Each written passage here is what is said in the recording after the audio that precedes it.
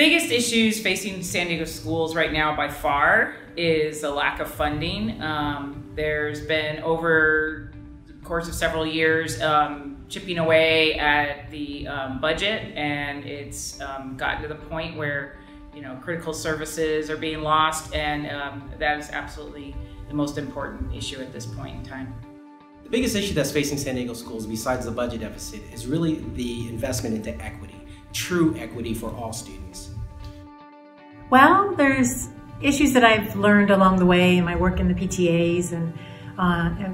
participating as a volunteer in the school campuses, and just hearing from other parents around how resources are allocated, fully being able to fund programs without having teachers to go out and find money to pay for school supplies,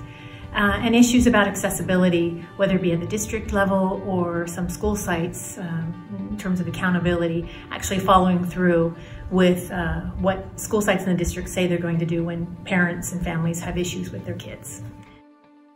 I would,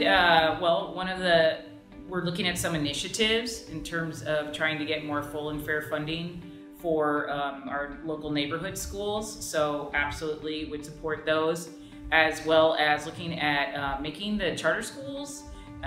more accountable and transparent. There are some very high performing charter schools, and those are the ones I'm referring to. More what I'm looking at, or speaking of, are the low performing charter schools in the district that have for a very long time now have not been accountable, and they're not performing at standards.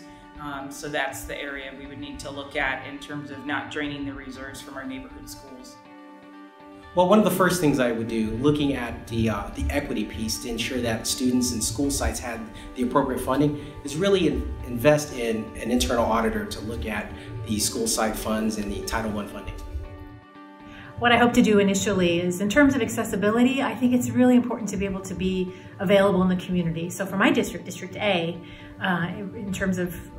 where that encompasses, is Mira Mesa, University City, and Claremont. And so I really want to hold regular meetings in the community to be able to talk to parents and families and community members and really understand what are the issues, what are the things that are concerning them, so that I, as a trustee, can go back and either ask questions to get things addressed or actually help these families